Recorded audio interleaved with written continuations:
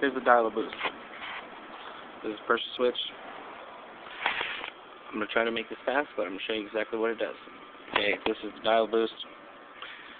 And what it does is increases the ponies on the E-model cat, any engine made prior to 2004. Okay, I'm going to show you on the status screen.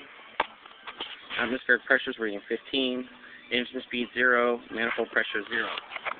Now, I'm going to come over here, go to the switch, come up here, show you that the atmospheric pressure is now 9. Manifold pressure is now 5, engine speed 0. Now, I'm going to start it.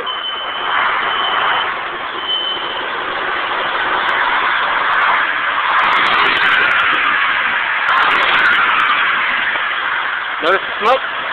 Now, without the dial boost, there's hardly any smoke at all.